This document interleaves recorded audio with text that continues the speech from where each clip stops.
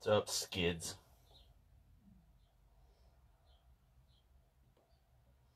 What's up, skids? Now I gotta find this.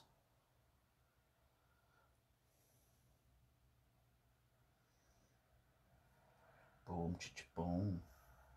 What's up, peeps? Let's share this motherfucker. Get her going, right?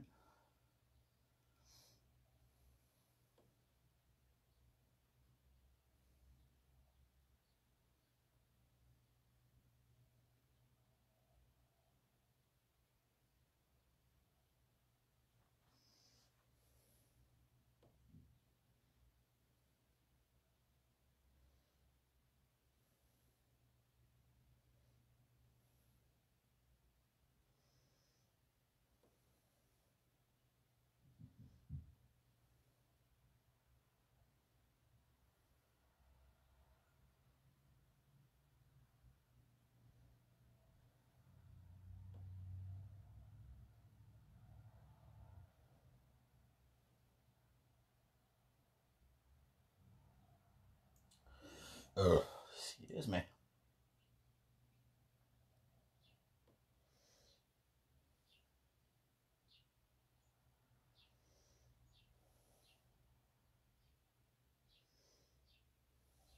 think that's good.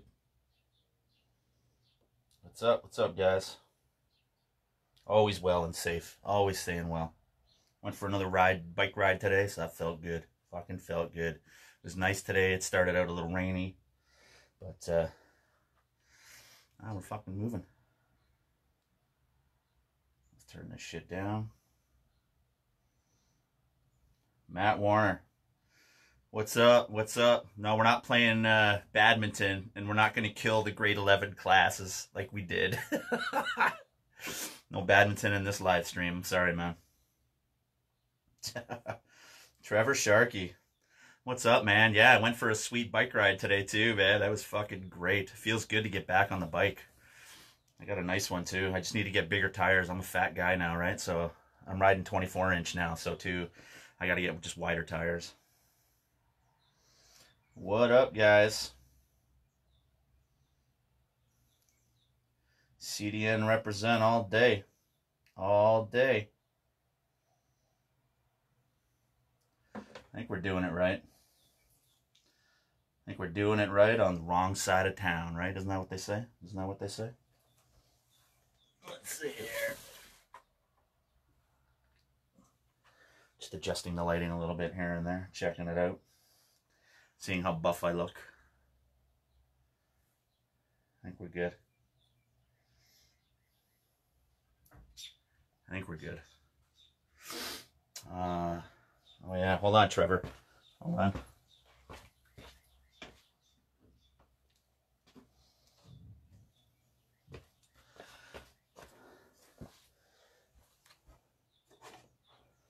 There's a friend of mine that's watching right now, this guy Trevor Sharkey. Back when we were young, like young, I'm 45 myself, so fuck, when was that? Early 80s, 81, 82, 83, 80, 81, 82. Him and I, we used to race together a lot because we were just friends growing up and everything like that. We used to race pro pretty much. And yeah, we were BMX racers back in the day, but I still got a couple crusty trophies. A lot of them have broke, man. I've moved so much. It fucking sucks ass. Oh, that one's 85. So this one is Stony Creek, 4th place. So that's pretty cool. And what else we got? This one's a fucking crusty one too. This is 1983. This one's a little busted up. But yeah, man, we used to race pro BMX back in the day, and stupid me, I was like, oh, none of my friends are racing anymore. I'm gonna stop. Yeah, it was a fucking great idea. Look where it got me, talking about death metal. Anyways.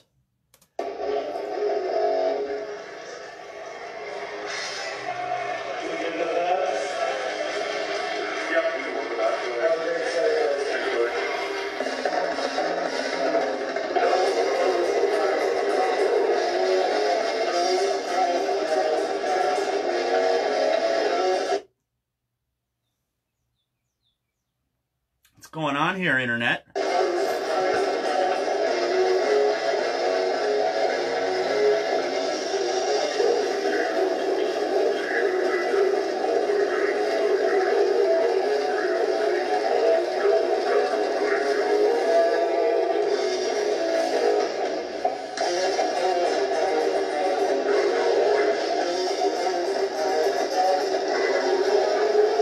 It's our buddy's Blood of Christ from London, Ontario.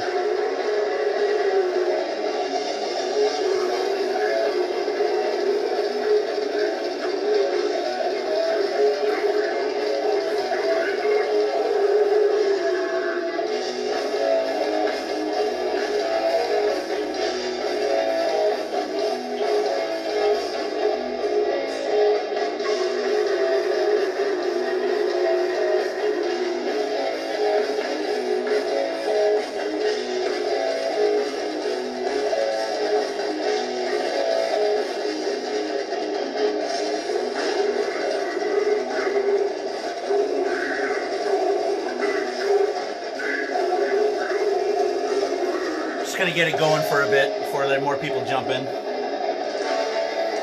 Actually, just gonna grab another beer.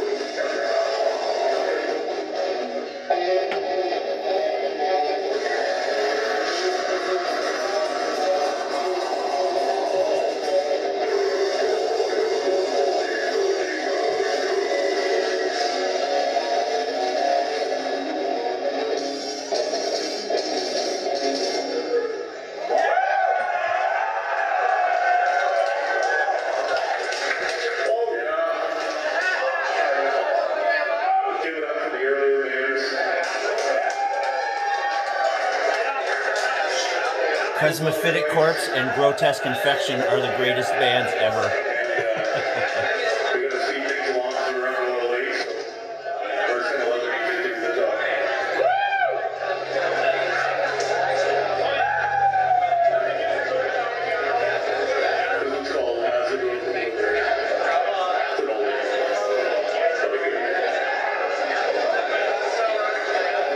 What's up, Dan? Dan Neligen. Eternal Torment. We're going to talk about that later, Dan. Vaughn Young.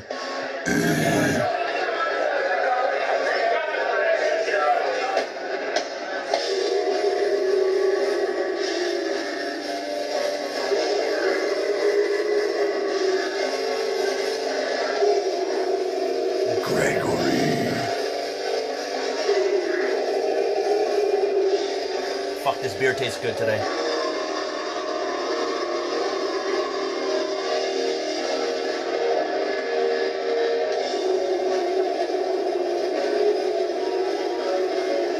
Vaughn.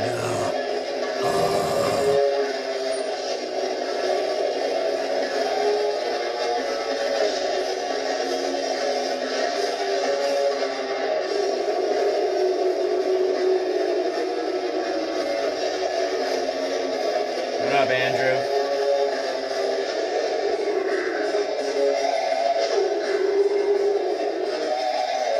Chuck.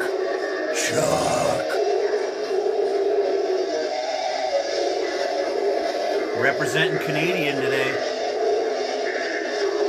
Wearing the shades. Gotta wear the shades today. Because the future's so bright, right?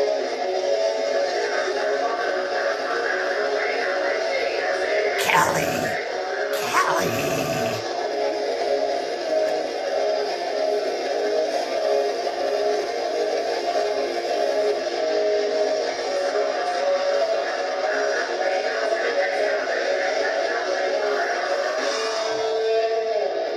Jake, Bobby.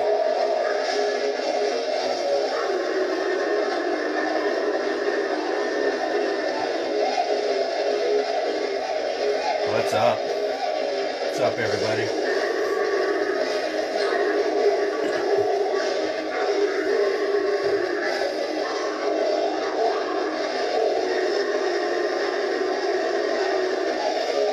Look at Mr. Mark Chandler on bass there.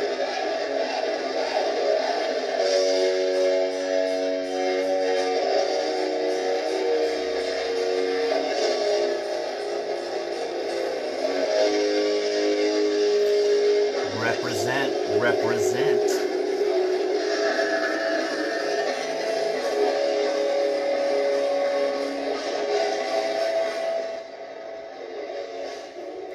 Yeah, guys, that's the blood of Christ, not blood of Christ from Ohio that we talked about with Paul and Jay that night.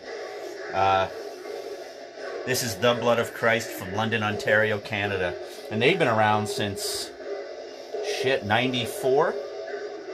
93, 94, and yeah, they put out some demos, an album or whatever, and we're gonna talk about that because Craig is a big part of this too.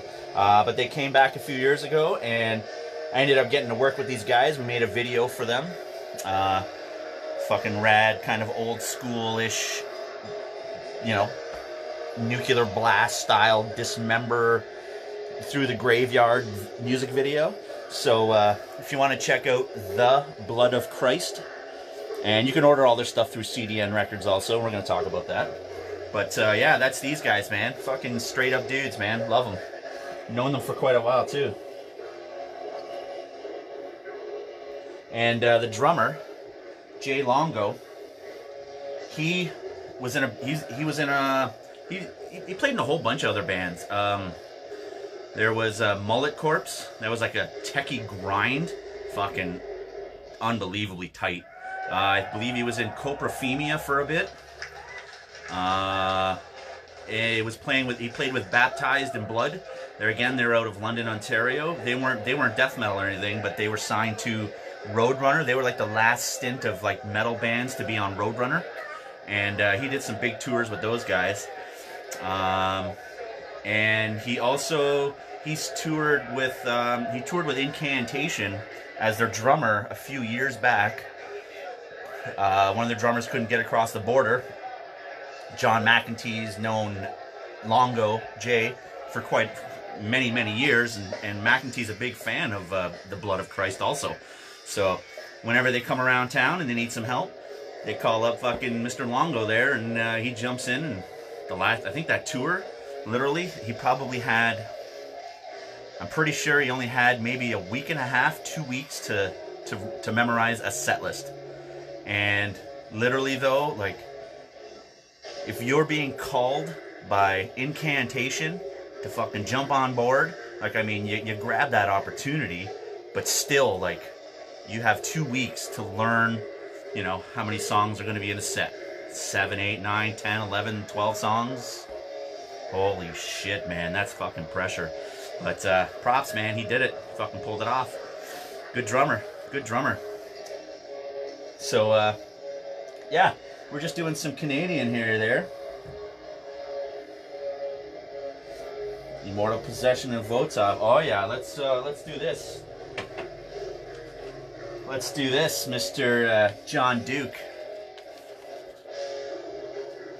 Look at that there. Oh no, can't give out the addresses. That was close though. If you want to send me stuff, then you can just send me stuff. You know, that's okay. Totally. Let's see what we got here. Mr. John Duke, bass player in Votov and Immortal Possession.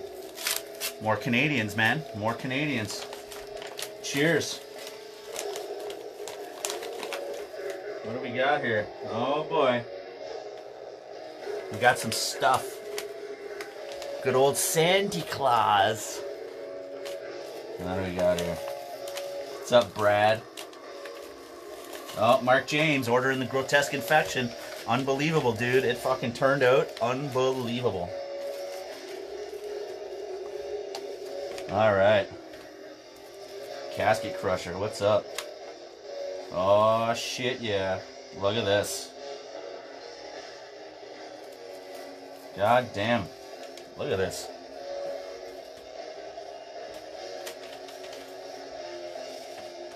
Oh, jeez. Stuff's flying everywhere. Alright, let's turn this down a bit here, just in case. Yo, Cam, I know you're a big collector, so I threw in a few extra things. I hope you will enjoy. Thanks for your continued support of Votov and Immortal Possession. All the best, my friend. Fucking A, man. Dude, like, this is fun. Letters, packages. Oh, like, this is amazing, man. Immortal Possession and Votov. And obviously, they're signed to... Look at these fucking patches. Fucking sweet. Votov.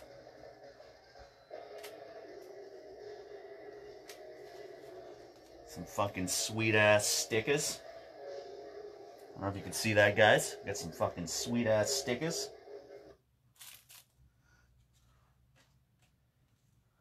We're just going to the next. Oh, I don't want cattle. I want more blood of Christ. What's going on here? Let's go. There we are here. Bam.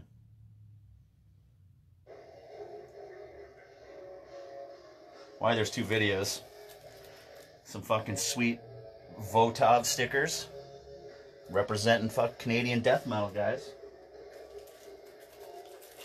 Fucking sweet. Like, that's a sick logo, man. Like, that is a sick logo. Immortal Possession. Unbelievable. Seriously, man, whenever we talk about bands, you fucking check out the bands. Like, seriously. Some fucking Votov. Ah, damn, man. I totally appreciate it, guys. You guys are the fucking... You guys are the bomb. B-O-M-B. Fucking Votov. Kick ass. Metal in the Mail rules, man. It is. It's Christmas. It's fucking Christmas whenever this shit comes in. It's unbelievable.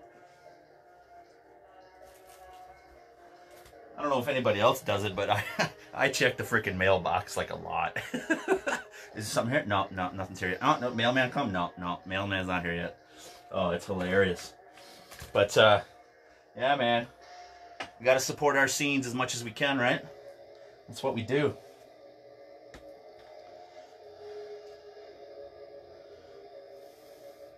Shout out to Obituary.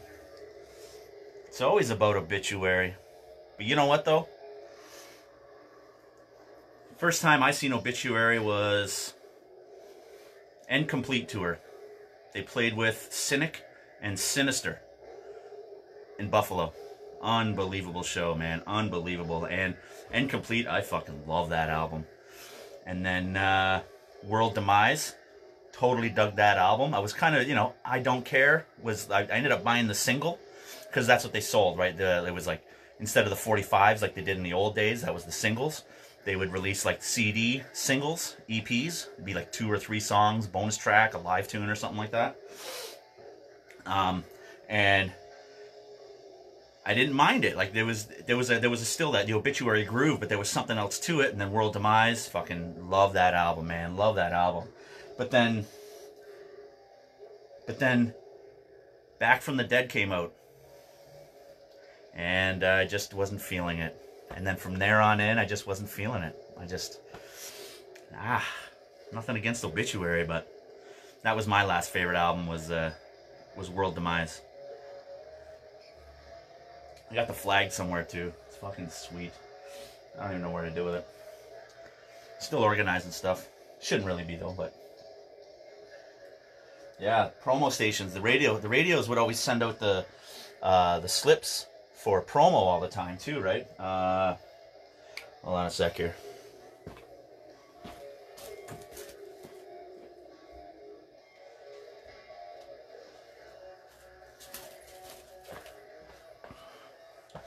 Because I've been doing media stuff for a while too, whether writing for magazines or did radio too for a while, and you know, we had our own fanzines and everything like that, and they would, like, you'd get these slips, right? And that's what they would, and that's what they'd send out to everybody, because I mean, internet wasn't there, tapes were phasing out, so then they started sending CDs, but not the full covers, with like giant bios on the back too, right? So you'd get these slips, and you just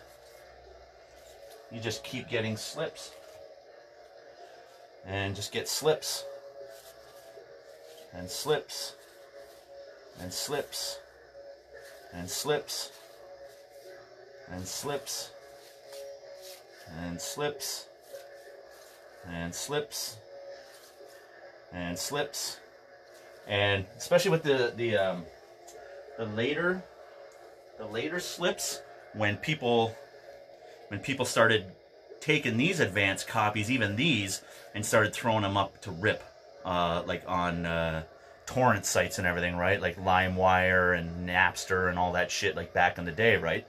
So what they would do is each song on these would be like 7 or 8 tracks.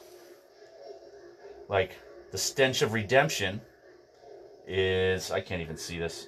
It's like 1 to 9, track 1 to 9, and then Death to Jesus is like 10 to 16 or 17 or something like that. And they'd start putting voiceovers on it, so you couldn't get the full rip, and it would just be like Earache Records promo every like 30 seconds or something like that, right? Because they just wanted you to have the gist of it. They don't want you to fucking rip it. You don't fucking rip this shit. Like, that's what kills everything, man, is fucking posers that are taking this shit, our hard-earned money, our work, our recordings, our movies, everything, and taking it for themselves and putting it up on fucking, like, all these torrent sites and everything like that, so you can download this shit. Like, what the fuck are you trying to prove? It doesn't make any sense whatsoever. And I just had this conversation with Daniel Osborne, who runs New Standard Elite. Him and I, we go back and forth. We have some dealings with some stuff. And he was telling me that, because right now, New Standard Elite, if you're not familiar with that record label, they're one of the fucking most brutal, like, just strictly brutal death metal labels, front to back. Unbelievable. For years too, man. The fucking guys got a fucking roster. And recently, obviously, with all this shit going on, a lot of people have, you know, lent their hearts out and put their stuff up for free, just to, you know, so we can pass the time and have things to talk about and everything like that. So he was telling me that, you know, obviously people go in, oh shit, free stuff. Everyone loves free stuff, I get it. But you gotta fucking support it in the same time too. If you're gonna fucking rip a CD, at least buy some shirts or some merch or some other stuff, right? So people are downloading the stuff off of Bandcamp, because you can go on Bandcamp, and I think you can still download the stuff for free. People were ripping the stuff, taking it for free because it's there, but then opening up their own fucking Bandcamps and trying to claim that shit as if they're putting it out themselves, or their label, or whatever like that. Like, as fucking, like, it boggles the fucking mind.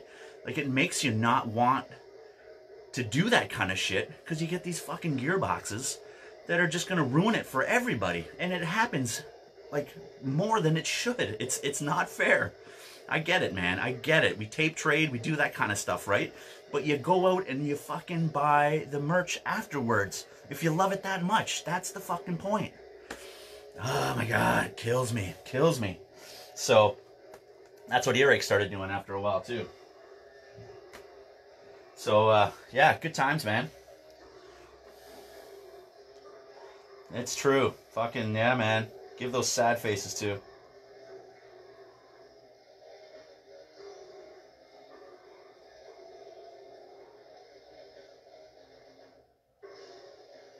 Yeah, Fucking Daniel Osborne, man. He's the fucking dude.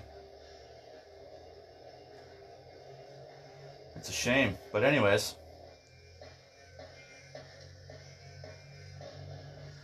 But, yeah. This is fucking, make sure to check out some Blood of Christ. Super good dudes. Super good dudes. I'm going to chat with you guys later. Chat with you later. Chat with you later.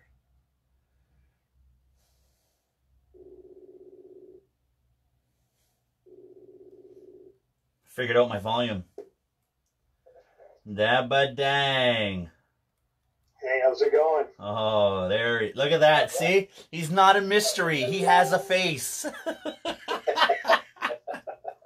30 years in the business and I'm finally on the internet, eh?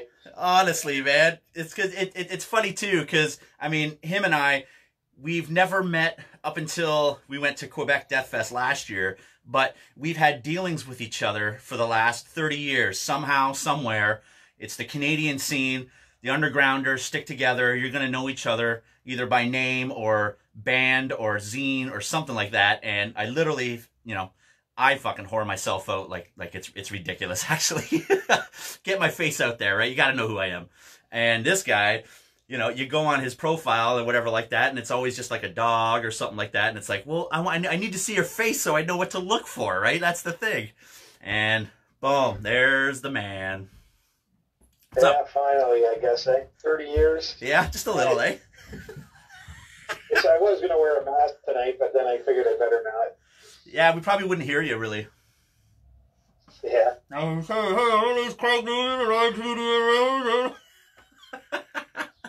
So, what's going on? Bolt Thrower, you went to that show, right?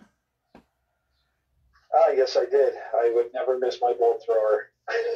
I've been a fan of theirs since the beginning, actually. When they came to London, Ontario, I couldn't believe it. And we actually got lucky because the drummer passed away not too long after. Unfortunately, yeah. No, totally. Yeah, it was, has Bolt Thrower has never been around before, have they? Here? I don't think so. I know they played in Detroit, Michigan at Harpo's. Back in the day, yeah. But yeah, they never crossed the border or anything like that. So they come over here and yeah, what was that? 4 years ago, 5 years ago? 2015. 2015, and that was the last time I even seen Jim Kanya from Nunslaughter. He was there. Yep. Yeah, he was there. He was handing out all kinds of shit like he does, Mr. Santa Claus, handing out stuff. And yeah, it was a great show. It was Bolt Thrower, Razor, Abyss, and was there another one? Shit. There was a punk band that opened up from Quebec. Okay. Right. Don't. Yeah, I don't remember either. So what's happening there tonight, Craig? What's going on down in the CDN basement there? Yeah, just the normal, plugging away. As you can see, my dog just got in here. There he is. Just plugging away. You know, parcels, just getting parcels out into the mail, and hopefully Canada Post decides to deliver something sometime. I know, right? And that's the thing too. Again, chat with you, chat with Matt Calvert, even Daniel Osborne from like New Standard, everybody.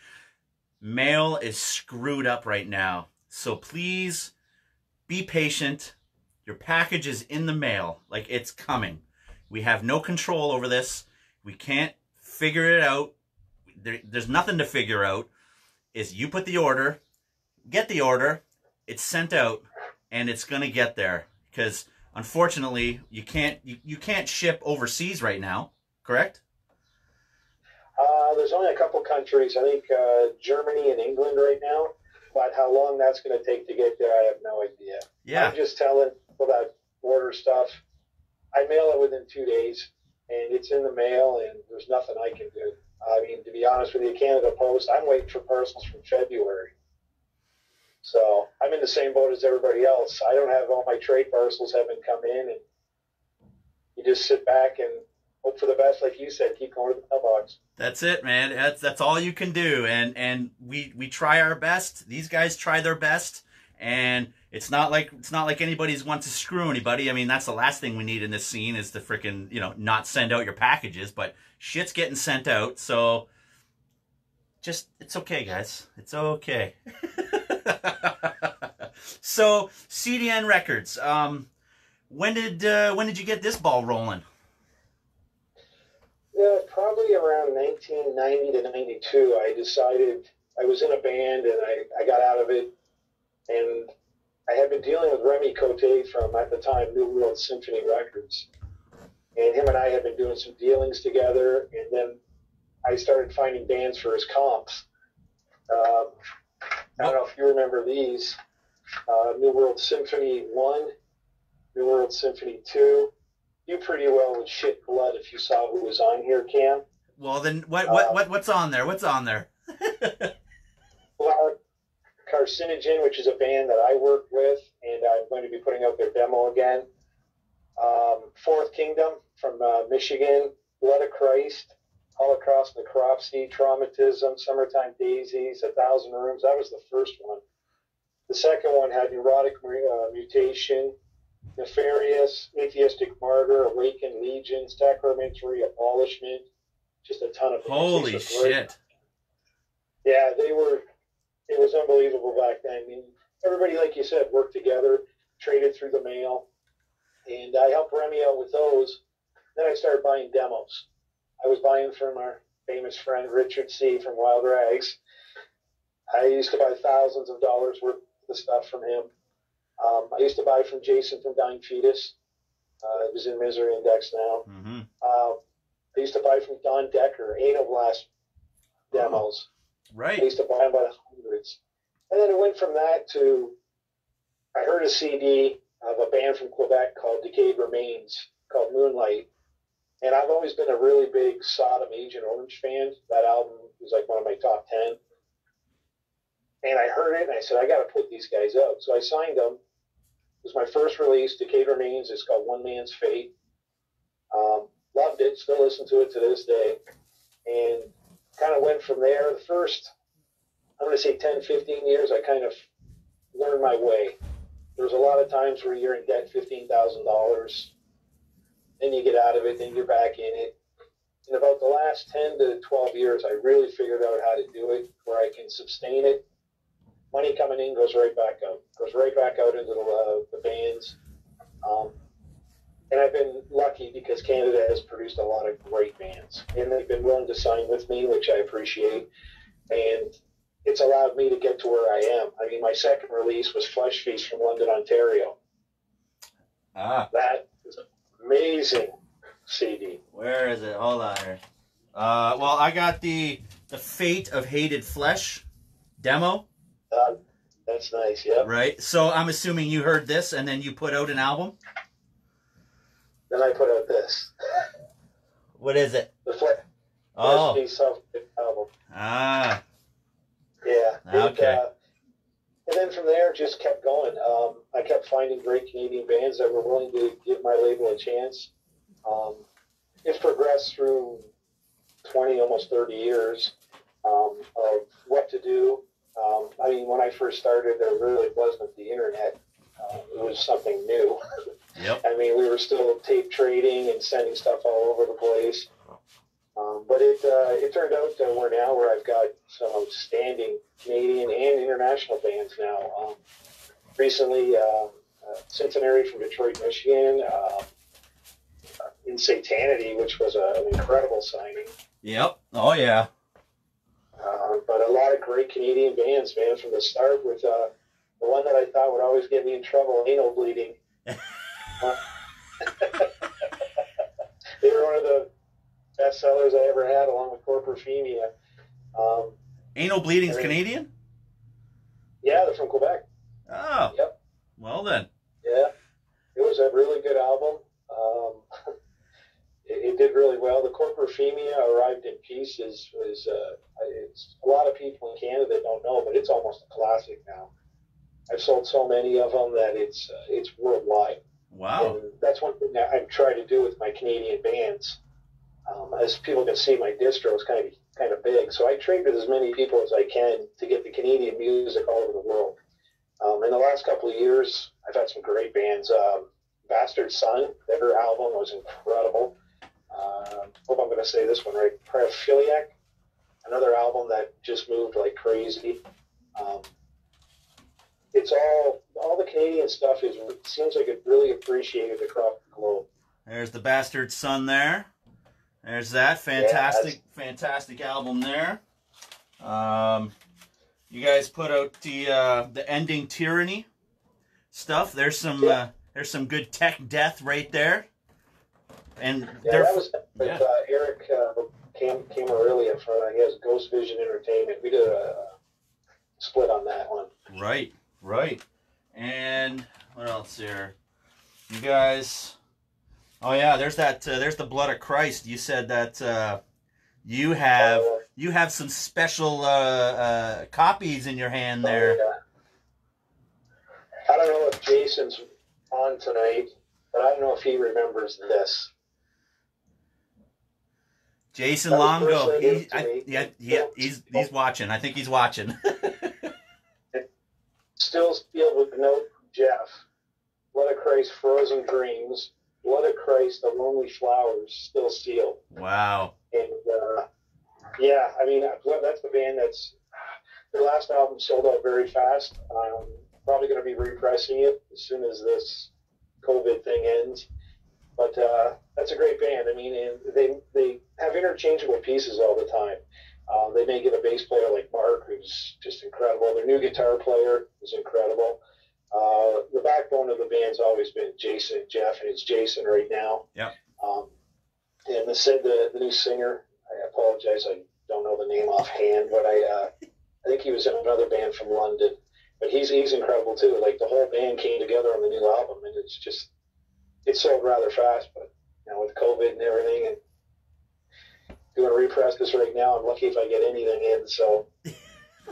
Well, because I mean, you can send out your request to get stuff manufactured. Most of the time, you're not able to because a lot of the plants are even down right now. Yeah, I got 3. I call it 3 in the chute right now with the Insanity. The new gore worm is going to just melt people's faces. Those guys are from up around your area, Hamilton region. It's an incredible album. Like the first one sold out almost. I think I got like 4 copies left.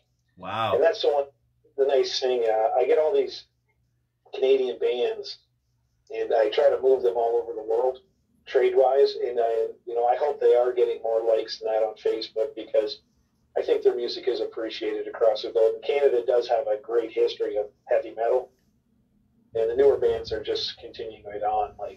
Yeah. And they still remain obscure to a degree too, because like we chatted before, whenever somebody mentions death metal, Canada is not the first thing that comes to their mind at all ever. No, it's always States or Europe. Canada is 3rd, 4th, or 5th, but I'm telling you, Canada has had great bands and has got great bands doing stuff now. Like Quebec's a hotbed of technical death metal. I know there's a lot of black metal, but it's Toronto.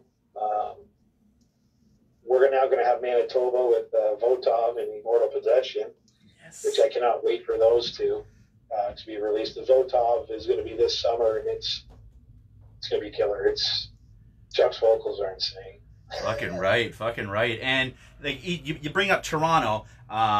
Just even back in the day too, it wasn't a huge scene in Toronto back then. There was a few bands, but the bands that were there, they were all quality though, pretty much. Oh yeah, I remember back in the day going to watch Solus. You mentioned them the other day on one of your interviews. I remember seeing them.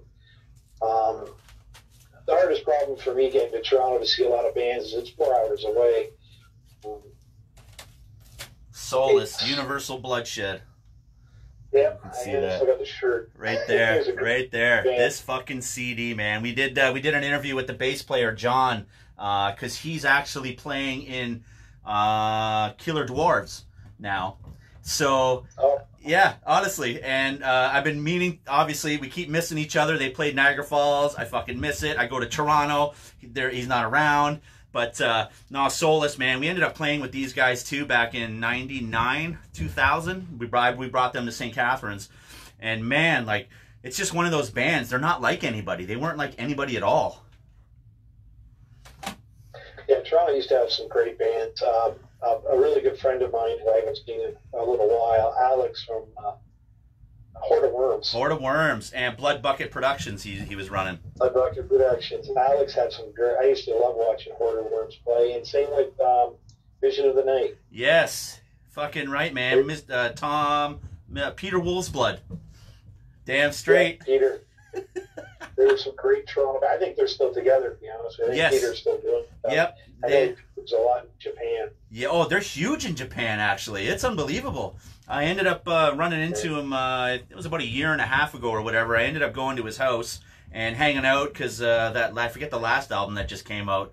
All of it's been fucking. It's like war black metal with some death metal in it. It's fucking like it's awesome.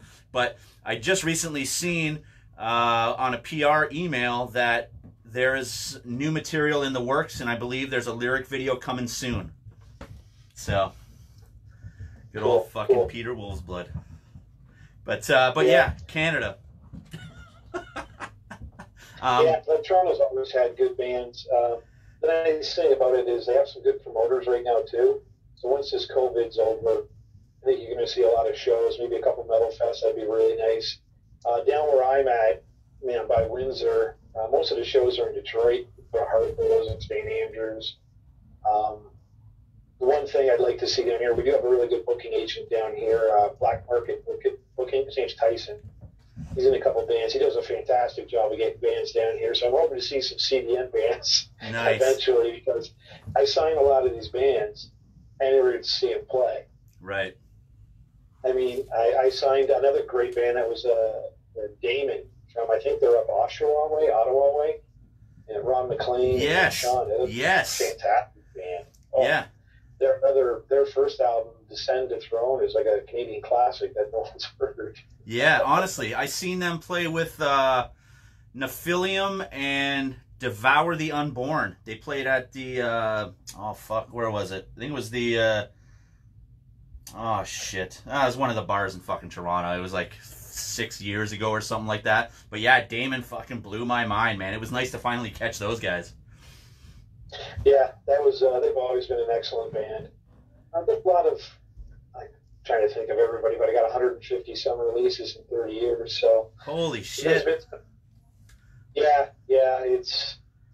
There's a lot going on. This year you're going to see a lot of stuff too, because, like I said, Insanity, Glowworm, Bleeding Spawn from South Africa, which their first album sold out in like 2 months. Wow.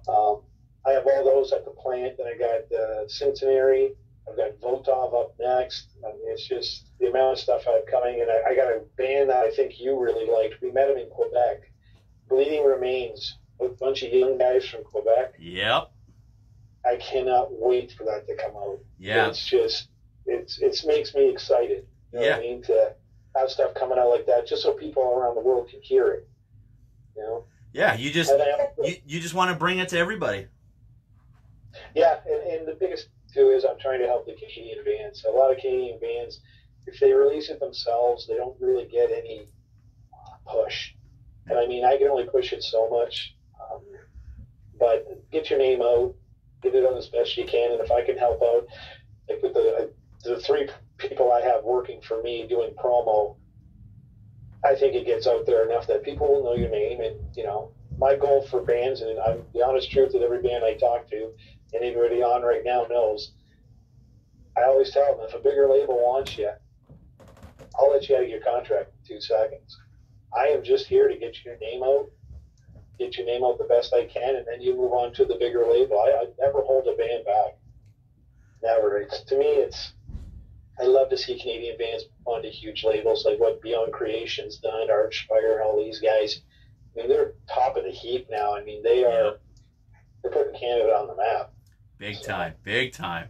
And like you said, you've released a lot of Canadian stuff too, just over the last, I don't know, obviously since its inception, but even in the last like 10 years or 7 years or whatever like that. Like you've got Fumigation, you put out. Disgust.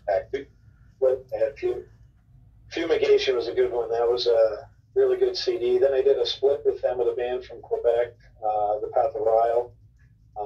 That one went really well. I have New Fumigation supposed to be, I think by the end of the year. I should have New Fumigation in my hands.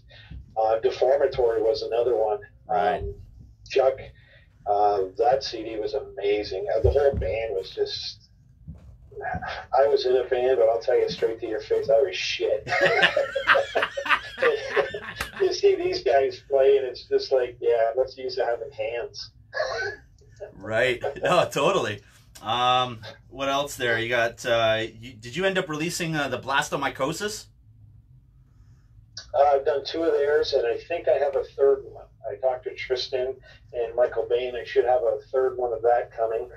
I'm trying to think who else holding that. Yeah, and Tristan from Blastomycosis, he's also the one that does the Ontario Death Fest.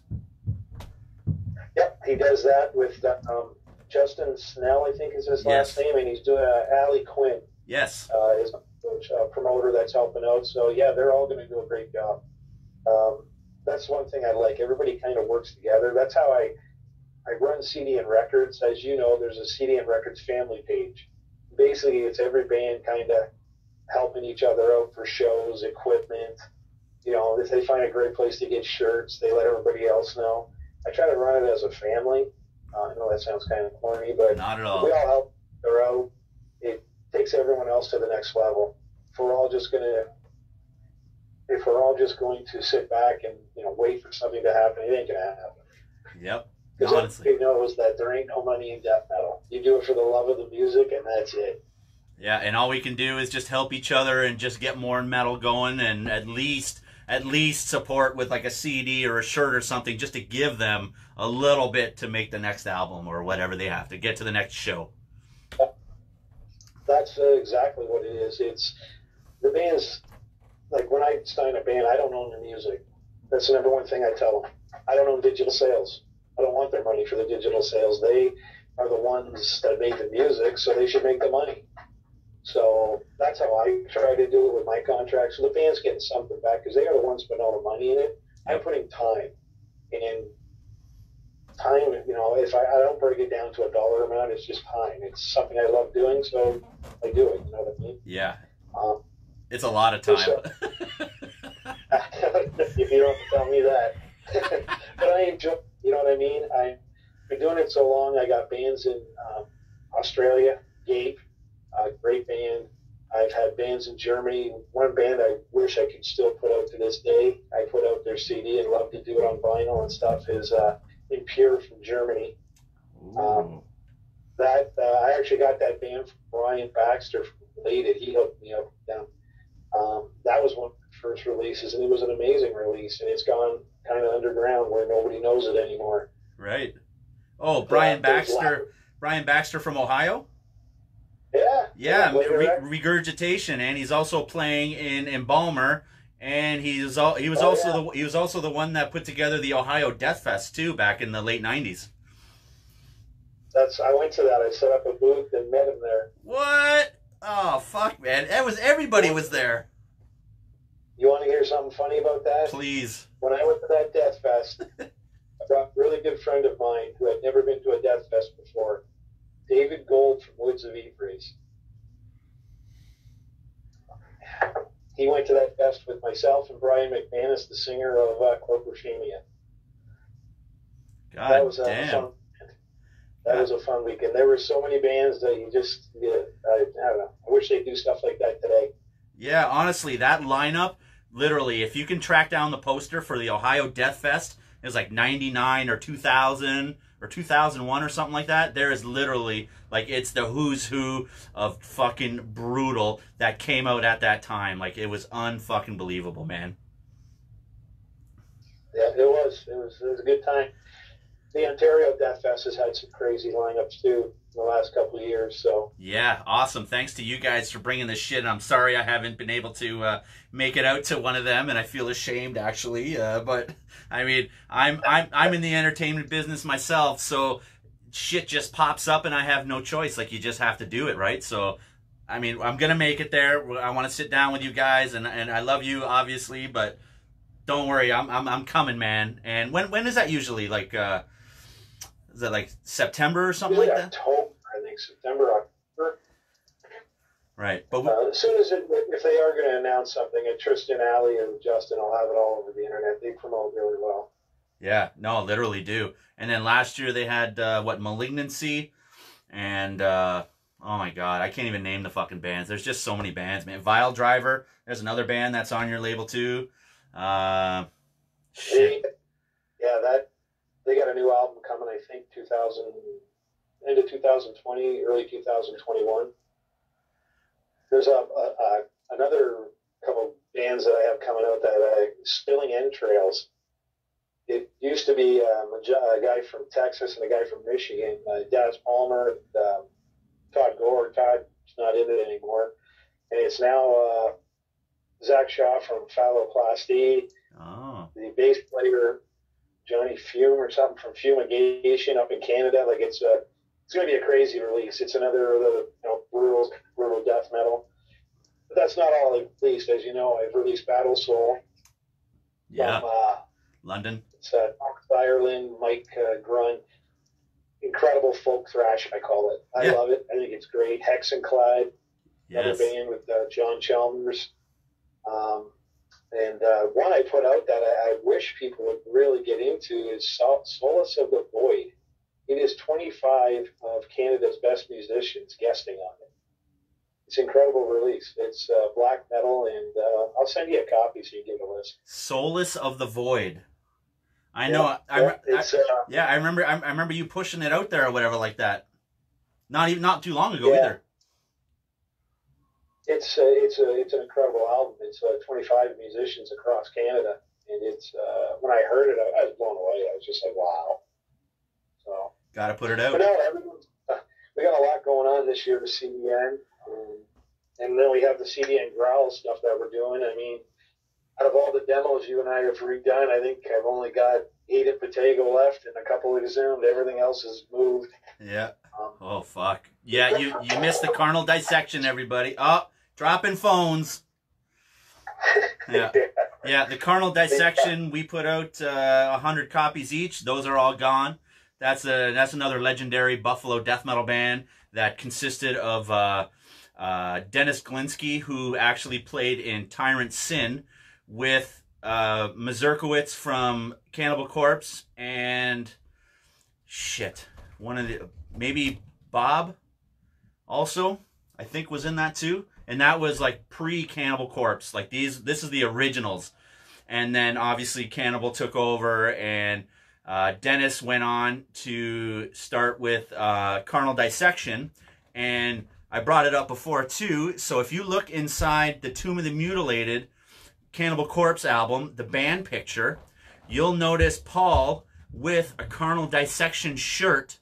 That is the demo that we ended up releasing through CDN Growl Records. So you missed out, man. I'm sorry that you fucking missed out on those tapes. You said the Impetigo, there's still a couple left? There's about 8 in Patago left and about 8 of the second exhumed. Everything else is gone. The Cranium just came out. It'll start moving eventually. It's just because of the postage right now. Yep. And then we have our other release that you're going to announce next week that I think people are going to freak out for. So yes, we got a split coming up. Oh yeah, that thing's going to be killer. But that scene like you are, back in the day when I was in my band, we actually played Buffalo with Baphomet. Nick Sagias, I think that's how you say it. Sagias, yeah. Sagias, Overthrow, my band, and Baphomet played Skyroom. I don't know if that might have been the first time we played. The second time we played at a bar that was really small. It had a pole going through the center of the stage. And Buffalo's always been awesome. I mean, the music coming out of there in the 90s and that, man. Honestly. That's why I enjoy doing these reissues and that. And I think people are going to freak. No, totally, man. So, again, let's get back on you playing with Baphomet or whatever. That was that before Dead Shall Inherit came out? Yep, that was 1989. Right. And all I remember is the bass player worked at a garbage place where they sorted garbage. Because we stayed at his place, and I'll still remember to this day. I asked him, that was a really weird beanbag chair he had, and he said, yeah, I pulled it out of where I worked, the garbage. I think yeah. I still remember that to this day. I think his name was Gary. I wasn't mistaken. It was Gary. That sounds right. Yeah. And, yeah, we had some good, we also played in your area, and I don't know if you remember these guys. Prophecy? Shit, no. They're from your area, 1989 demo. We played with them. I still listen to this. It's good. I mean, for what it was in 1989. We played with a band called Prophecy and I think Overthrow again. But it was just, I mean, it was just neat to trade tapes back then. Oh, everybody had a demo, so it was like, give me mine for yours, everything, like everywhere. That's all it was. Oh, yeah. Yeah. And that's, yes, Mark James knows his name, Gary. Yes, I was right. It was Gary. Yeah. Gary yeah. Mark, I stayed at his place. Mark knows. He's a fucking old school dude, too, man. That guy's been around the block also. Holy shit. I see him at all the shows in Buffalo all the time, man. He's a fucking great dude. But that guy is a fucking wealth of knowledge also. Holy shit. But yeah, fucking right, man. So what was the band that you were in? Let's see if anybody wants to go digging for it. Come on. Don't look for it. Shit. Being honest with you, the demo was horrible. It was done the band was called DNA, Death by Computer Annihilation, and the demo is just so bad. It was done by a guy who did church recordings, and we were so young, went in, played live. It's horrible. Our live show was good. When we played in Buffalo, it was, I mean, there was picks and everything. It was fun stuff, but the demo's crap. So it's like I said, I listened to it today, and it's like back in 1989, we thought we were heavy. Now we sound like a shitty Green Day. Oh. But that's what it was back then. We used to do Pull the Plug as a cover. We used to do South of Heaven and Possess My Beliefs as covers. So our hearts were in it, but Hell yeah. You got to start somewhere. Yeah. God damn, man. Every time, man. Nobody's first band is ever really that good. Well, then it moved from that to the label, so everything happens for a reason, I guess. I can't play. I'm fucking starting a label. Oh, yeah. Those who can't, so fuck it. Yeah.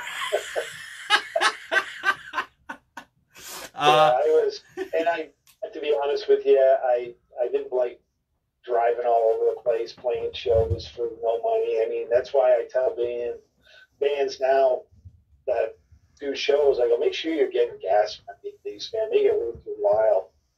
Because to hop in a van, travel 5 hours to say you love doing what you do, at the end, you're going to be broke. Yep. And I know a lot of guys aren't in it for the money, but you got to cover your costs. So I try to get my bands, I tell them, get a rider or something, so at least you get $100, $200 gas. Yeah, literally. But back in the day, I'll be honest with you, we would go to Buffalo, we'd sell 100 demos. I'd have so much money in my pockets, U.S. money, and back then what it was worth. Holy. A lot. So, I mean, it was fun. It led to what I'm doing today, so I'm happy. And it's great that we did, like, the Grotesque Infection CD we did together. That thing has been incredible. I'll be honest with you, that thing has flown out of here. I just wish people would get it delivered to their house. We can't do nothing about it. It's not our fault. Yeah, pretty much. I need nothing about that. Oh, my gosh. But, yeah, the Grotesque Infection CD, it's a compilation of their demos, the Festering Wounds, consumption of human feces, and live tracks taken from a show that I brought them here in Niagara Falls, Canada, and actually recorded that on a VHS camcorder, and the audio is actually unbelievable on it. So There's 2 tracks on there that were never recorded or released ever.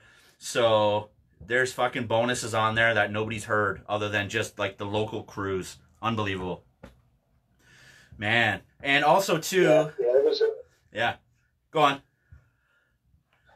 Some other stuff that people are going to freak out for by the end of the year. So it's going to be a good year for CDN, Growl Records, and Canadian metal in general. There's going to be some really good releases this year. And the other labels too, like I mentioned, Remy, New World Symphony, who's now PRC Music. And the funny thing about Remy and I, we both obviously started at the same time. We're the only ones left.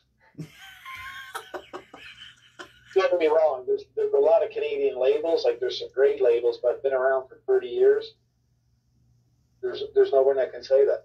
Right. There's a lot of labels 20 years, but there's nobody who can say they've been around almost 30 years. And Remy and I, he's still doing his PRC music and doing a great job. He's got some great releases coming out. He's got actually a reissue of Soothsayer, very first album coming out. Oh, shit. Expunge. Some great stuff. So I like the Canadian scene because everybody seems to help each other. Yeah, because it's a small scene. I mean, as big as Canada is, it's still small, right? I mean, we can pretty much name on 2 hands the amount of Canadian bands there are compared to, you know, like how many bands are there in Tampa? How many bands are there in California? How many bands? Like, it's unbelievable. So what we have in Canada is a tight group, and it seems everybody has a hand in everybody's band somehow, whether it's like, you know, trading flyers, or, you know, you've done a show with each other, or you've been in zines with each other or something like that, or tape traded also. So it's kind of nice that way. Yeah, the one thing I miss about the Canadian scene right now is the zines. I used to love, and I hope you get her on the show, Lori, Eruptions from Below. Her zine was awesome. Yeah. And it had a lot of Buffalo stuff in it, a lot of Canadian stuff. Band that we're going to be releasing their demo, Carcinogen, they were in there all the time. Interviews, everything. It was I really enjoyed that one. And there was a couple other zines. I remember Meat Magazine. Oh yeah. The Sepulchral Voice. This is the original. There's another one out there right now, a zine called this, but this was the original. Mike Campbell from Oshawa. I can't. Oh, there's another one. There's another one. Yeah, there's another issue of Sepulchral Voice there. There's some old school ones. Oh, there's some old Relapse. There's some old Relapse on there in the back. Fucking right, man. Relapse had Nuclear Blast. Yep. No, it totally was. I don't think I have Lori's zine here. No. Oh, there's oh, there we go. Here's some fucking treats here. Hold on a second here. There's one of the older there's one of the older issues. There's an old Sepulchral Voice issue there, zine. I don't even know when this one came out. I believe this is the one where actually my demo was reviewed in here. Yeah, there's no, and there's another issue too. He tried doing it on actual like print newspaper for a bit too. So that's fucking awesome, man. But yeah, Lori, we're getting Lori for the documentary because, like I said, man, she's been an important part of just zine culture, especially in Buffalo and the Toronto area and everything. She had a radio show on, was it 89.5 CIUT for a while too. I forget what it was called, but it was a pretty fucking death metal show. I mean, she's grown up death metal forever.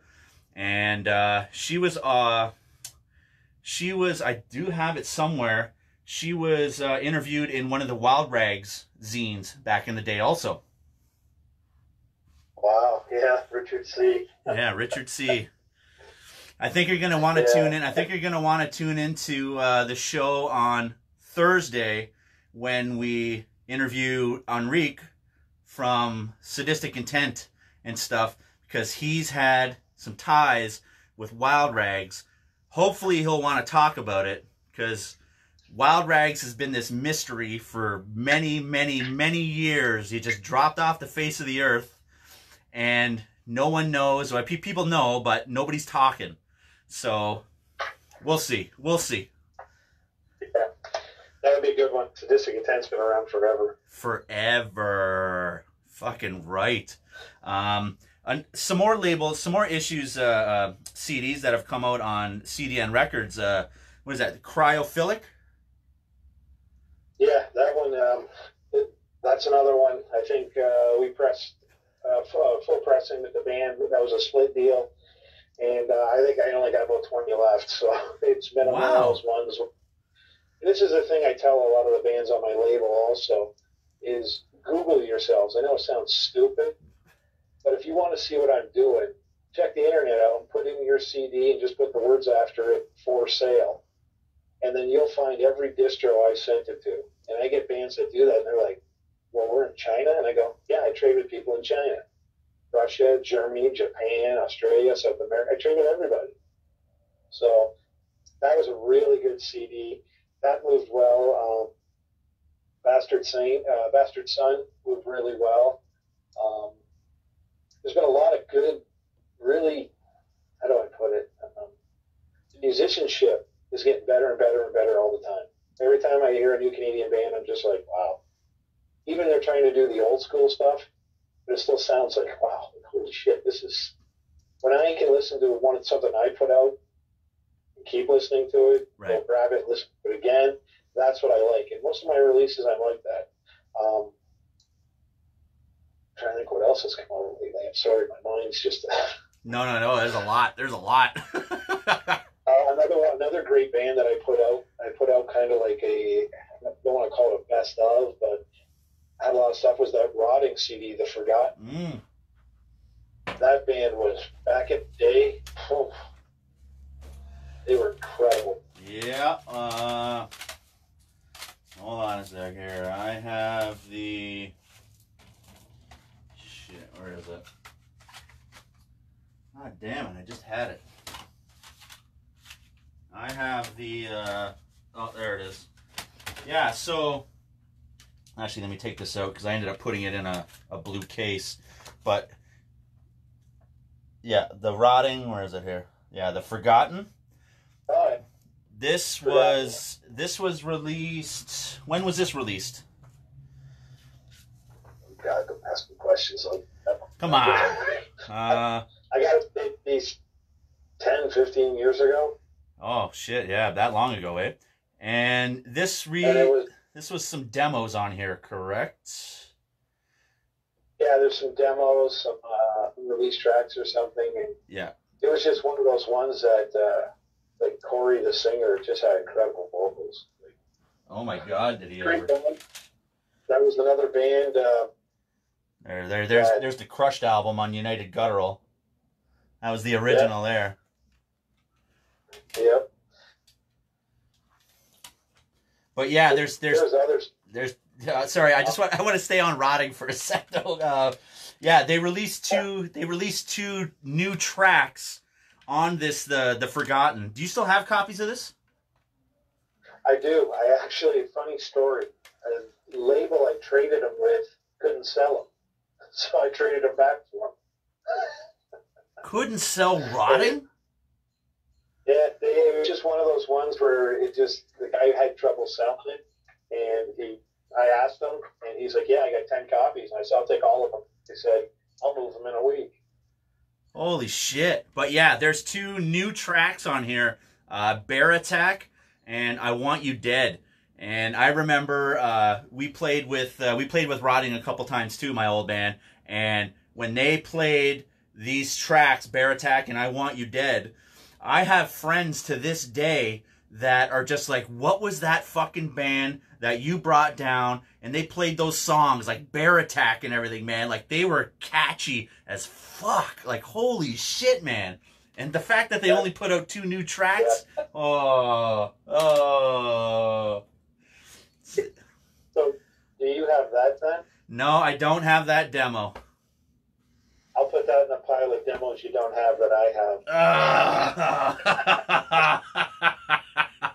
have. Are those demos on that CD, The Forgotten? I'm not even sure, to be honest with you. I would have to take a look. But that's a band that should have been huge. That Seriously. When they played live, man, there were pits, people flying all over the place. Yep. Honestly, man, they had a fucking groove to themselves.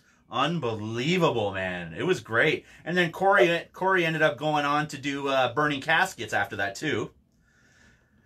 Yes, he did. Yeah, which was a great band. And then he tried, for a little bit, he had a really brutal, slammy kind of band called Sewer for a bit also. Oh, yeah. Yeah, I'm not sure if they actually recorded anything, though. Yeah, they were good. They were good. Something else that just came out on CDN, too, that I just slipped my mind because I'm almost out of them, is Gutted Alive's new one, Killing Desire.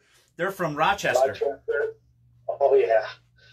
I'll be honest with you, it's their third album with me, and I'd love to sign them to a fourth one, and I hope they do, but I just don't know how much better they're going to get. Like, every album just gets better and better and better, and like the Killing Desire, I listen to it all the time. It's just like, wow, that is some brutal shit, and it's been one that's moved really well. I mean, I'll be talking to Ryan and Jason from the band probably after COVID about doing a repress on that one, or if they're online, I just did.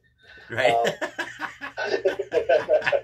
But I mean, stuff like that, I'm really happy. There's also another band that did really well for me, Pleasure of Mutilate from South America. Okay. Just took a chance on them, heard it, it's kind of catchy, and that's what I do. I mean, my whole thing is if I can help a band out, I will, and I help them out, and I actually got 2 more albums coming out by them. So.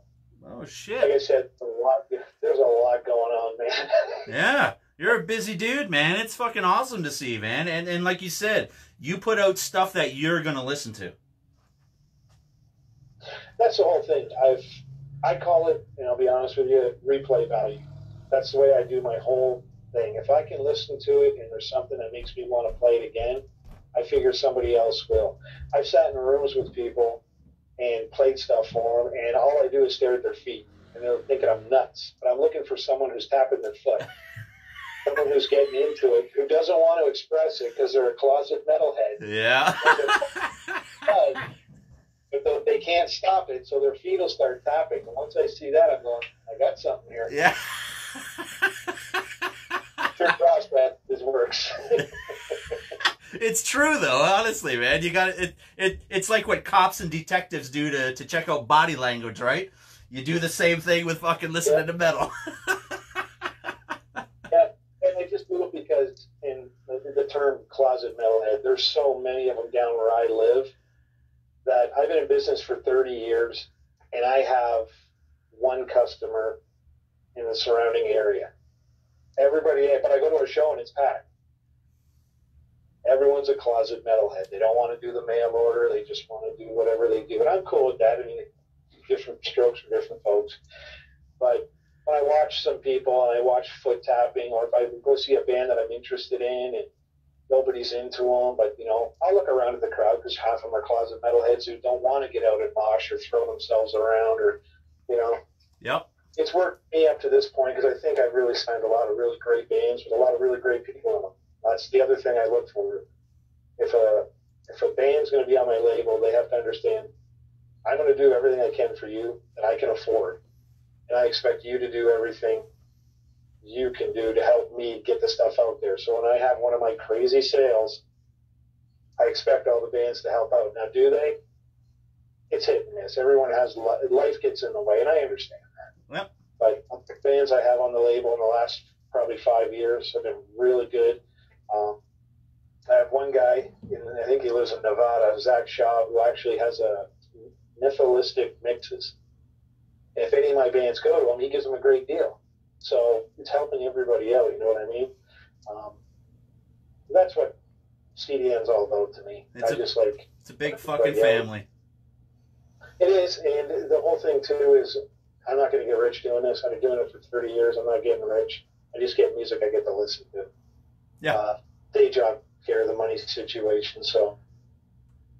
Totally. But no, there's some stuff. I want to go over some demos now that we said we were going to do. I got some next to me. All right. We kind of figured that we wanted to, since we're on a Canadian kick during this one, we want to go back and check out some demos and see if I've heard them or if he's heard them or vice versa. I don't know. I don't really have too many with me. Like, I mean, growing up, obviously, I did as much tape trading and I bought as much shit as I could, but death metal wasn't, I didn't just like death metal. I loved punk rock. I loved hip hop. I loved skateboarding. I loved fucking BMXing. I loved everything. So my money went just to all kinds of shit because I just wanted a little bit of everything. I loved it all, right? So I know that you were fucking 100% full force into this shit from like the beginnings. So you got some stuff that is probably like, it's going to make me blow loads. Well, first up, I'm going to do a band that I just introduced you to.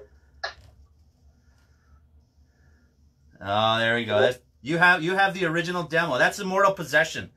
Can you move it around? You can't really see it though.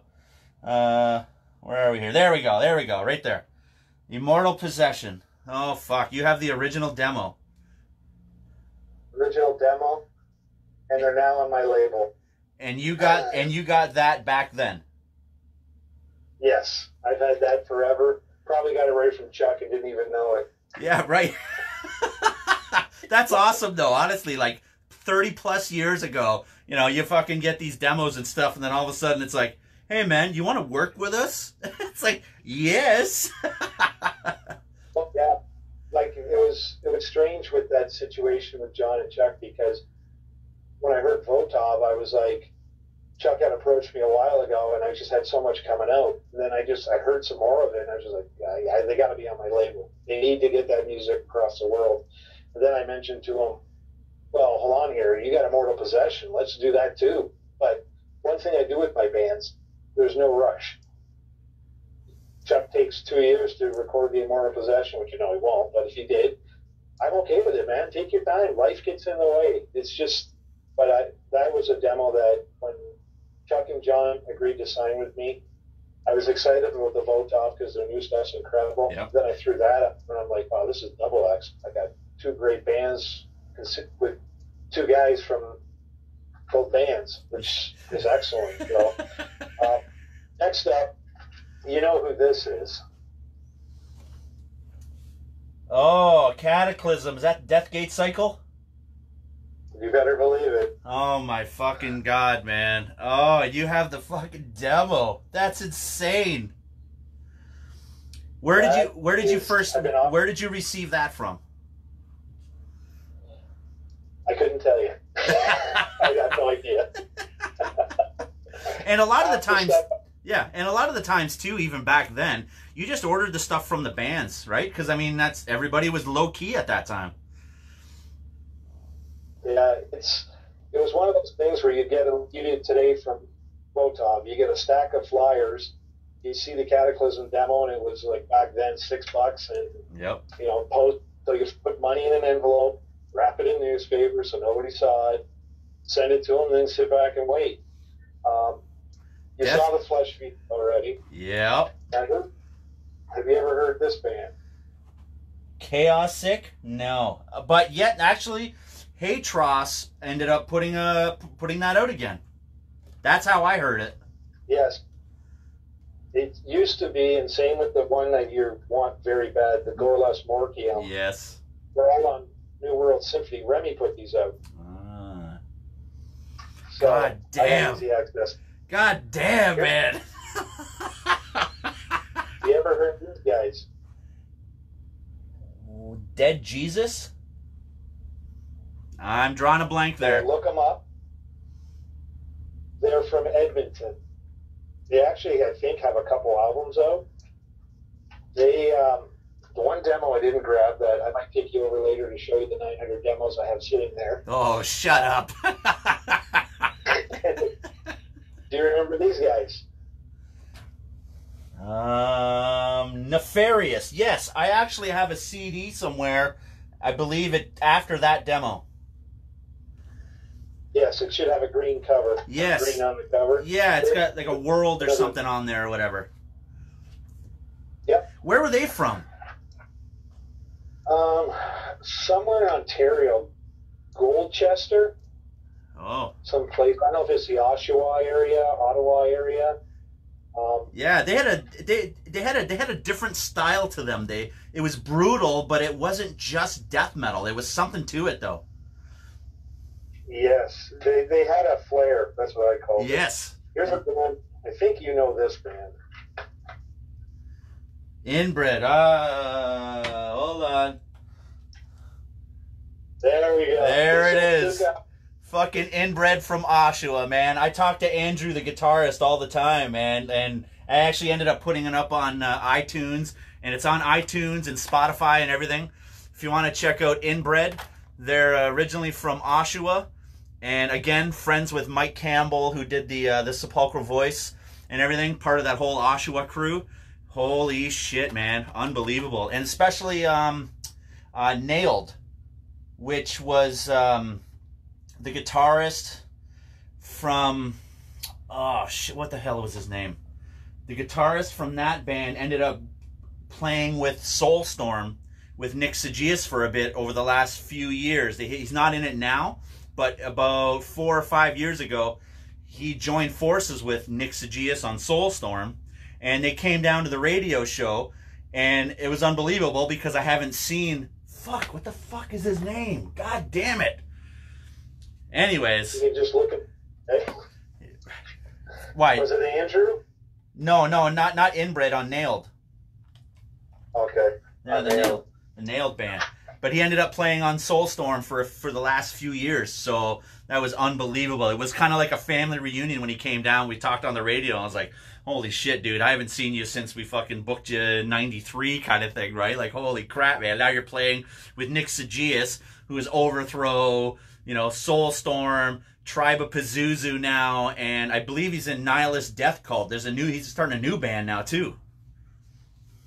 Wow. Yeah. That's cool that there's... Totally. What else you got? What else you got? Gastric Pus. You have the original. Oh, man. Again, there's another band. Book them also. That was Kelly from Inner Thought. Did he play in Inner Thought? Yeah, I believe he was the singer in Inner Thought with Rob Urbanati, right? Yeah, wasn't Inner Thought one of the guys from Slaughter? Yes. Yes, it was. Oh, fuck. God damn. What was his name? What was his name? Shit. Because I ended up seeing Inner Thought play with Cryptopsy and Cataclysm I think just before Sorcery came out and just before Blasphemy Made Flesh came out for those bands. So I ended up seeing them because Inner Thought was on Black Mark, I believe. Inner Thought. There it is. There it is. Is it Black Mark? Witch Hunt Records is this copy. Witch Hunt. Bob Sadnik.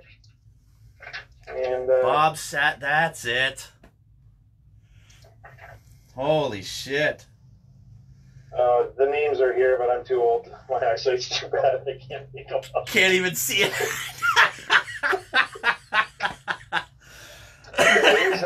Here's a band that got, I think they put actually a couple albums out. What is that? Cuvatus from Quebec. Oh, that, I've never seen that logo. Yeah, it's really good stuff. To me, they were like Vader. Yep. They're early stuff, at least. Quebec. The other demos I have in the back, Sacramentary Abolishment of Edmonton. I don't know if you ever heard them. I think, and don't quote me on this, but a couple of members or one member, I don't know if it's Jay Reed or somebody, he did Revenge, the war metal band. Yes. And a lot of other ones. I got a couple I just want to throw at you for shits and giggles that aren't Canadian, but you were talking about them the other day.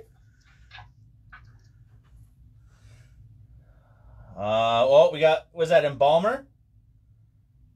Embalmer Into the Oven, Into the Rotted Remains. Rotted Remains. What's that? Rotting Remains. That's demos, man. Rotting Remains. Oh shit. Yeah. See, school me, please. I love it. I think I might be taking over the interviews from now on. That's fine. Here's one that I didn't even know I had till you told me to start looking for stuff. Cyanide demo. Oh shit. I didn't even know I had it, and it's Cyanide. The guys from the States didn't even know I had it. They're from Chicago. Yeah. Oh, Dim Mock. Oh man. Yeah. Fuck. What the fuck's his name? Oh God, I was talking to him too, and he's having a hard time. He was in Rip Me Corpse, right? Yep. Yes, New Jersey. Yeah, Haiti. Yeah. New Jersey guys. There's one you talked the other night that. I can't see. We're a little blurry right now. They Deaden. Von Young. What's up with that? What is that? Something on the flesh of the something.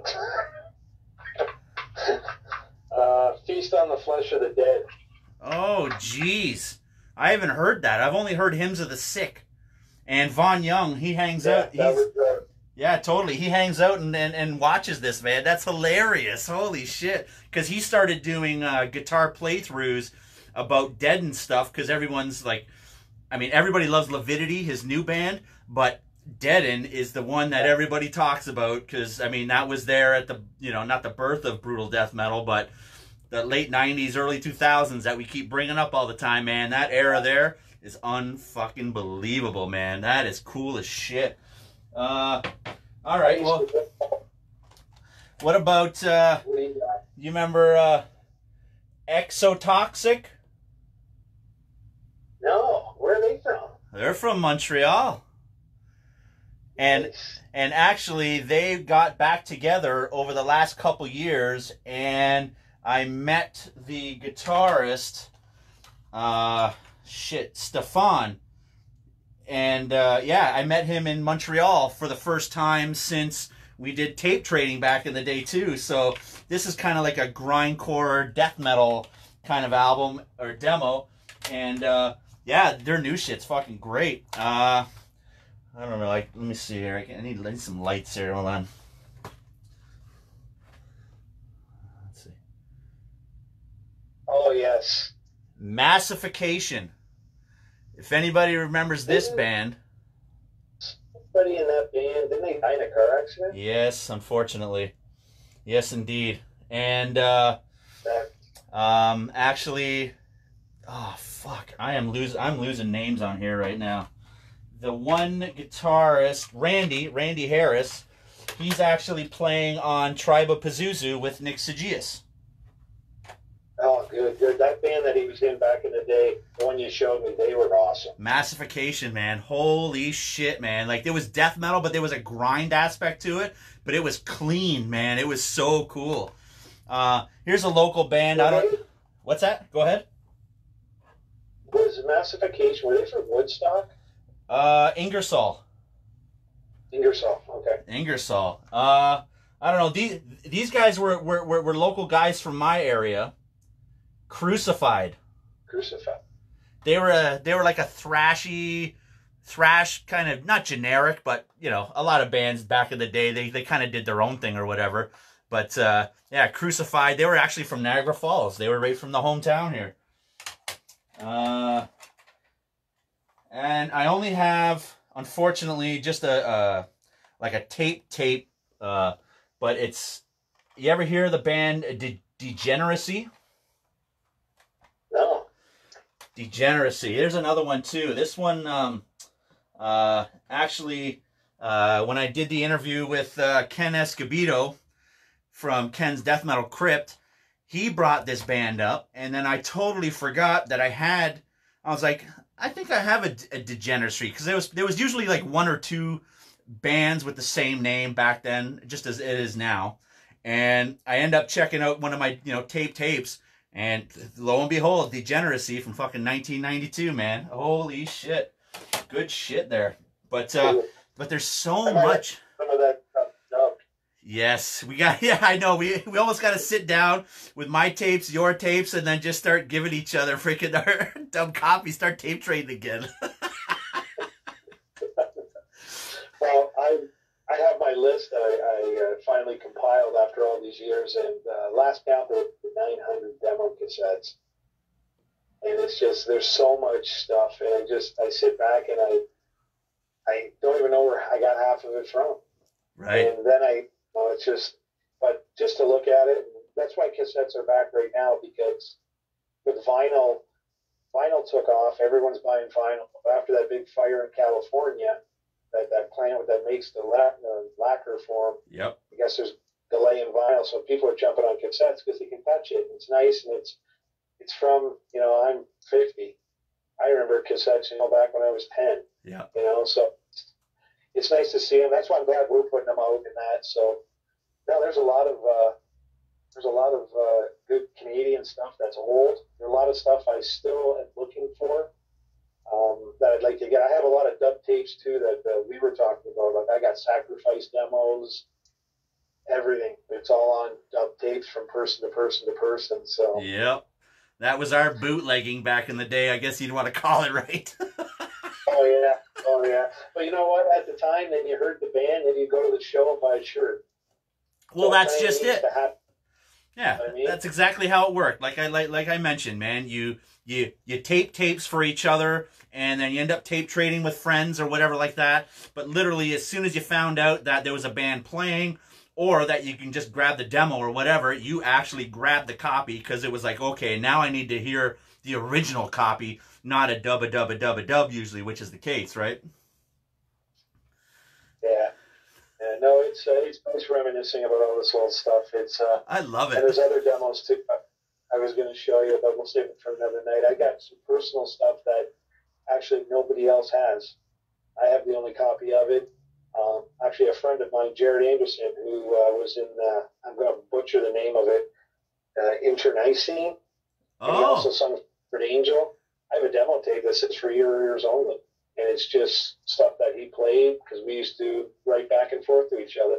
And that stuff just, it blows me away when you sit back and think, they took the time to record it, send it to you in the mail, which takes forever, and then you can sit and listen to it. And since then, obviously, he's passed on, unfortunately, but it's interesting collecting the demos. I really enjoy it. I mean, now I also collect vinyl like crazy, which but it's been interesting. I wish I could do vinyl for CDN bands, but Canada postage just kills you, son. Literally. It's never gonna happen. Honestly, what does it cost for to send a vinyl out? To send one vinyl from my house to Europe is $36. Holy shit. Like, it's not even fair. No, you have to be a collector. Even still, in the States, I'm buying stuff for records for $20, paying $35 postage and from the States. But I'm a collector and I want that. Right. So, but it is what it is. I mean, wow. I always say people that listen to heavy metal, probably most of them have a CD because we collect everything. Yeah, literally. I know, if you can't get it on vinyl, you get it on CD. If you can't get it on CD, you get it on tape. Every single thing that band's ever put out, even if you don't like it, you still got it because that's the way it is. Yeah, literally, man. Oh, it's terrible. What does it cost to ship a vinyl to the States? Around the States, you're going to be over $20, 16 to $20. And a lot of people, like the States, one thing I've been lucky with CDN Records is my IT guy who lives in, I think it's Serbia, he really jumped on the US dollar. So when I sell something for $10, it costs the guy in the States $7 because of the exchange rate. Right. And I always wanted to put vinyl out. I have a vinyl dealer who could get me vinyl, but it's just sitting on 500 pieces of vinyl. No one, people are going to be like, yeah, I want to buy it, but the postage is too high. Yep. Yeah. And I hear it all the time. And I have some releases that I'd love to put out on vinyl. I win a lottery, I'll put them out on vinyl. Yeah, just put it out. Doesn't matter if you make money on it or not. Who gives a fuck? No, it's true though, man. Vinyl is like everybody wants it. It's freaking awesome to look at and everything like that. But like you said, man, the shipping on this shit nowadays is just astronomical. I had actually the lady's daughter. She just sent a T-shirt out to fucking BC, and it cost her $17 to ship a fucking T-shirt. Yeah, it's insane, right? What I'm trying to do with my bands that I'm signing now, I've been working with Mike Ramirez from Transcending Records out of Illinois, I think. He does vinyl. He does a lot of vinyl. So I'm trying to get him interested in my releases to put on vinyl. And that deal between the band and him, or how many they get if he presses it. But it's just to get it out there for him. But yeah, I love vinyl and I collect vinyl. I have my top 5 bands and I have everything from them. And postage kills. Yeah, totally. So what are your top 5 bands then? Come on. Here we go. Well, I fanboyed at the Quebec Death Fest when I met Jeff from Possessed. That's unbelievable, man. And same with me. I didn't stick with Possessed, but Seven Churches though. I remember a buddy of mine had the tape. He borrowed it from a friend of ours from high school. Actually, it was before high school, just before high school. And I remember going to a wedding, and it was my parents' friend's son, whatever. But that's the time when I was just starting to get into really heavy shit. Like I just found Under the Influence by Overkill, and then Possessed, Seven Churches came into my hands, and Slaughter, obviously, Strapato. And literally those 3 tapes, man, for the whole weekend of this fucking wedding, I did not want to talk to anybody because I was like, this shit is so heavy. I can't believe it. Like, what is going on here? I don't even know. And then, like you said, Quebec, thank God, we're doing this documentary. So Jeff Becerra, we have to talk to him because, obviously fucking Possessed are one of the bands that started, getting shit just super heavy. And like you said, man, we kind of just fanboy right there. You're kind of like, yeah, man, it's just Jeff Becerra. It's going to be cool. Hey, Jeff, how are you doing, man? Everything. Yeah, I like your band. It was something because I told him straight when we had our conversation with him, I'm doing what I'm doing today because of his band. I still remember walking in Devonshire Mall in Windsor. I looked, I saw Seven Churches, I saw the back of it, them all standing there with the cross upside down in the blood, and I said, this is going to piss off a lot of people. And I went, I need this. I got it home, and I just went. I used to fall asleep with headphones on listening to Beyond the Gate. I used to my parents would have to come in and actually shut it off. It was on all night. It would just be on repeat. Wow. That was for one band. I had so many records by them for a band that only put out 3.5. I probably have so many live shows and everything. Second band is Death. They were Pull the Plug. That was a song. It was incredible. And that album came out, and I got that and Spiritual Healing. Then they went their way, but that's another band I collect everything of now. The other band, since I don't listen to death metal all day long, yeah, I love Opeth. I've loved Opeth since their first album, and again, I have everything I can by them. When you come down here finally to take a look around, you'll see records of Opeth that there's only 3 in the world, and I have a copy of it. I paid a boatload for it, but wow. Because I remember we seen Opeth with oh shit, who the hell did they play with? I think they played at the Opera House with I don't know if it was Lamb of God.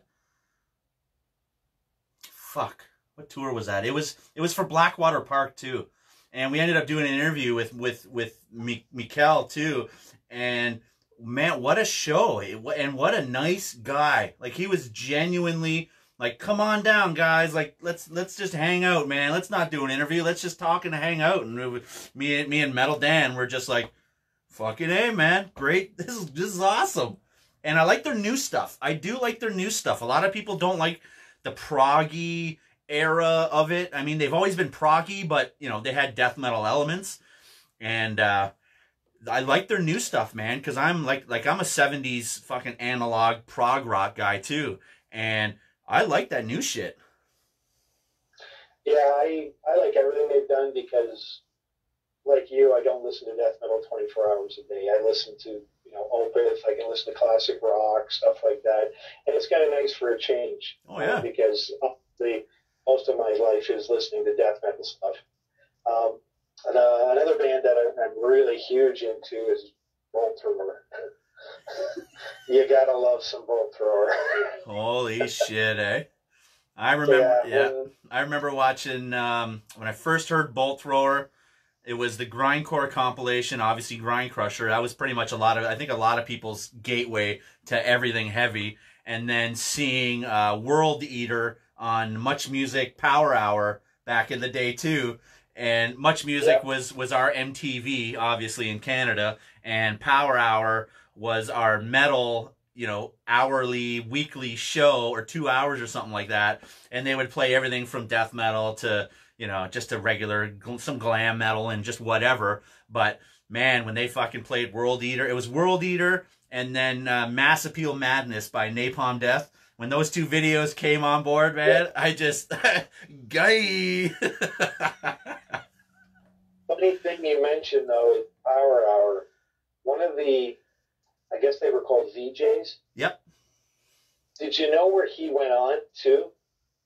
He does, I don't know if he still does it, but it was J.D. Roberts who ended up doing NBC Nightly News. Yes, yes, that's right. That's he used right. to do the Power Hour.